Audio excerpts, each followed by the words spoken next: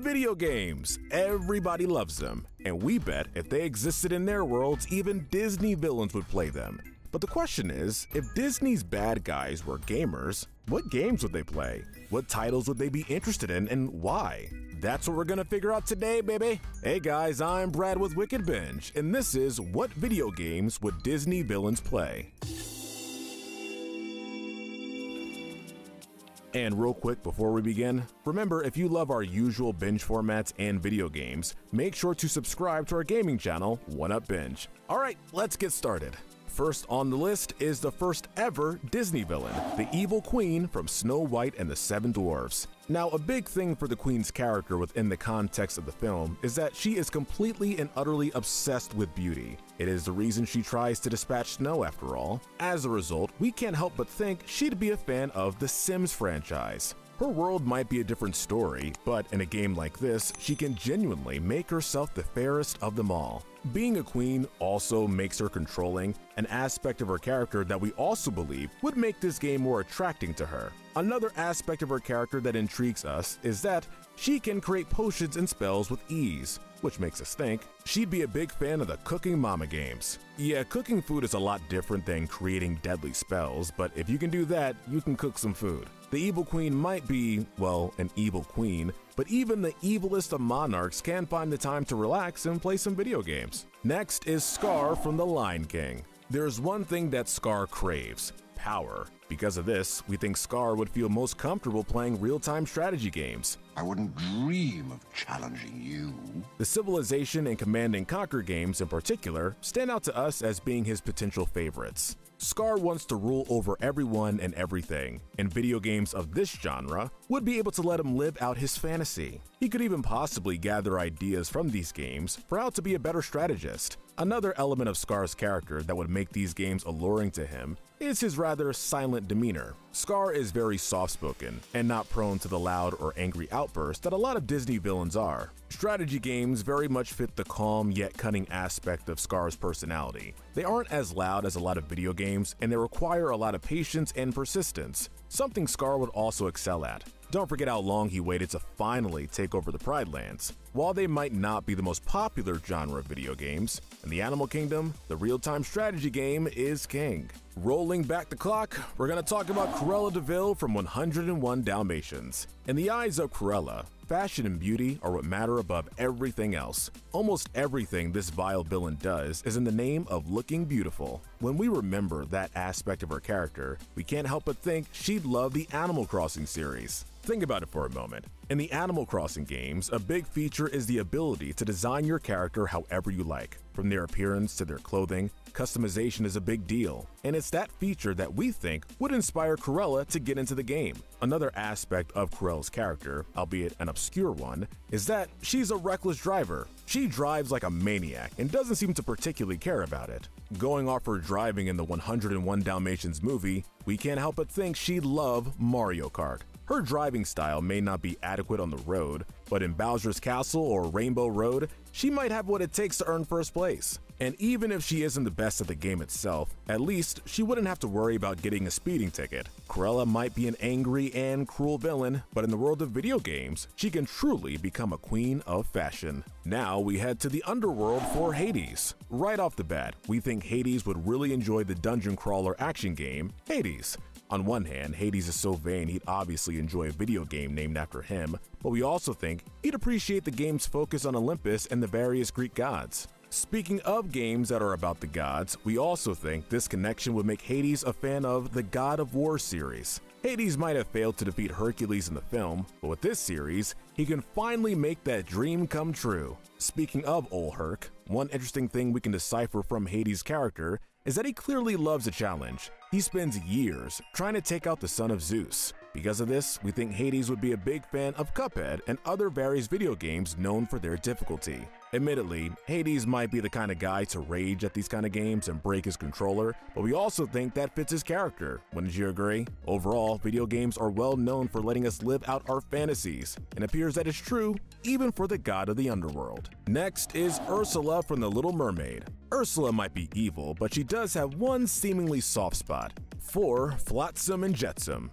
She cares about some creatures, so this connection makes us think she'd be a genuine fan of the Pokemon franchise. She would like all the creatures, and with how much she loves to acquire more power, she'd also be fascinated by how the Pokemon can grow stronger and evolve into different forms. And for the record, Ursula would definitely gravitate to the water and dark type Pokemon. Ursula is also a sea creature, so she'd naturally want a game that lets you explore the ocean. We think the Echo the Dolphin games would suit best. While Ursula might not be a dolphin, she would feel right at home with its style of gameplay nonetheless. Ursula might not look like the kind of person to be in the video games, which is something that can truthfully be said about most Disney villains, but the titles we've chosen for her prove that video games really can be for anyone. And yes, that includes a Sequoia. We're gonna stay on the ocean for Peter Pan's Captain Hook. When it comes to video games, Hook is at a disadvantage compared to others. One of his hands is gone, replaced with his iconic hook. But that's not his only problem. He's prone to frequent outbursts and tantrums, which also means any video game of a harder difficulty is likely off the table. Captain Hook would find solace in easy, calming titles. One of those titles is the mega hit Minecraft. The game's methodical pace is a perfect fit for Hook, and is very welcoming for players who like their gaming experience to be a little easier. We also believe Captain Hook would enjoy a game of Tetris. A game like this would really get his brain going, and is an optional game for somebody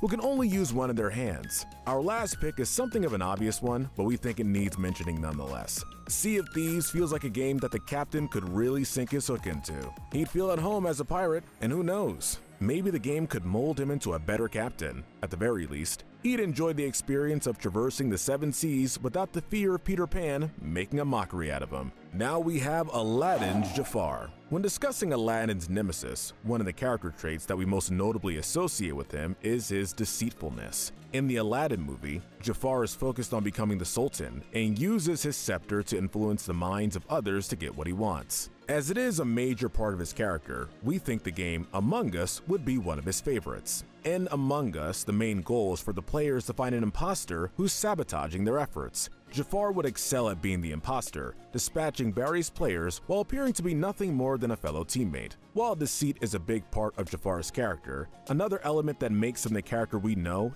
is his lust for power. Jafar was obsessed with becoming Sultan, and when he got the lamp, he was quick to take full advantage.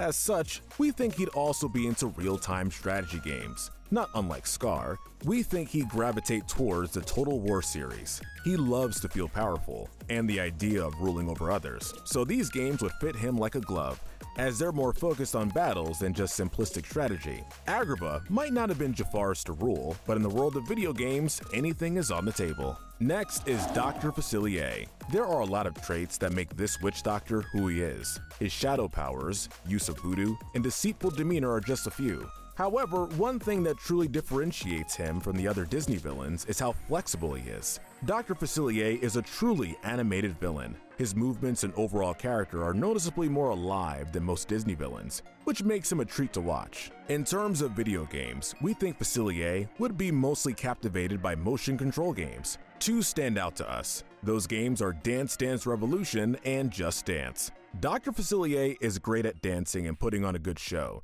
so these games would be a great fit for him. Not only do they make sense on account of his lively character animation, but they also keep him active and healthy. If those elements are important for any of us, then you know a voodoo witch doctor after your soul needs it too. No one fights like Gaston, no one hunts like Gaston, and no one plays games like Gaston. The antagonist of Beauty and the Beast is next. Gaston is a vain character who's only interested in being the best at everything. With that element of his character in mind, we think that Gaston would mostly be interested in competitive games. He would love first-person shooters and fighting games, like a good match of Call of Duty, and you know for certain that he'd be interested in participating in an Overwatch tournament. When it comes to fighting games, Gaston would be in the Super Smash Bros. Scene. He'd go to tournaments, compete for prizes, anything that he can do to prove he is the best player. If he isn't performing well, he would drop that game and move towards another competitive title to try and master. Gaston looks at most of life as a competition of sorts, and for better or for worse,